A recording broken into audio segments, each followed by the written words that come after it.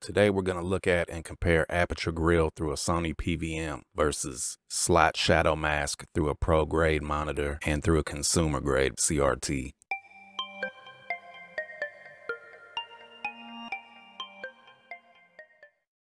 So we have the Tower of Power assembled, and on top we have the little 14-inch AF Toshiba with the consumer slot mask.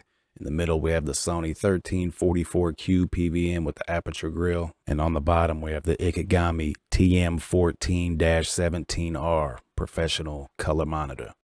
Here is a close-up of the consumer slot mask. Here we have Aperture Grille.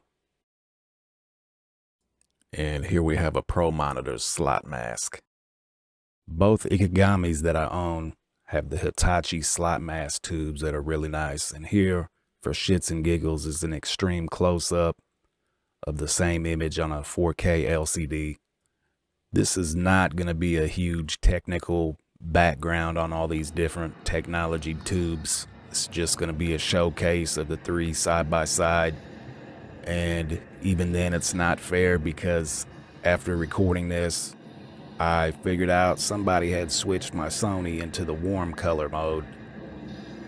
And it seems like the Ikegami and the consumer set were overexposed, and that Sony just seemed to pick up and translate better to camera. Take it all with a grain of salt. This will just give you a general idea. In real life, I think the Ikegami looks amazing in a different way than the Sony. I think they both look amazing. Also, this was recorded before I stretched out the horizontal and vertical size and positioning on that Ikegami. You get the idea. I'm gonna shut the hell up now.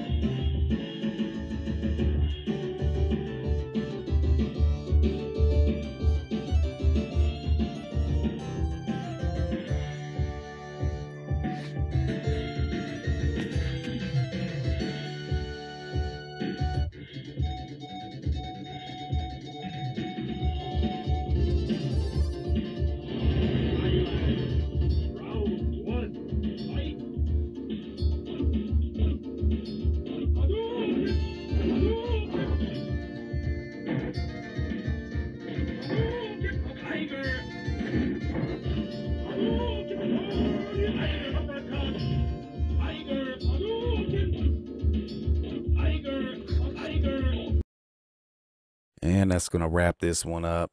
The next video I'm going to show setting the convergence rings on that 1344Q. So stay tuned. Don't forget to like and subscribe.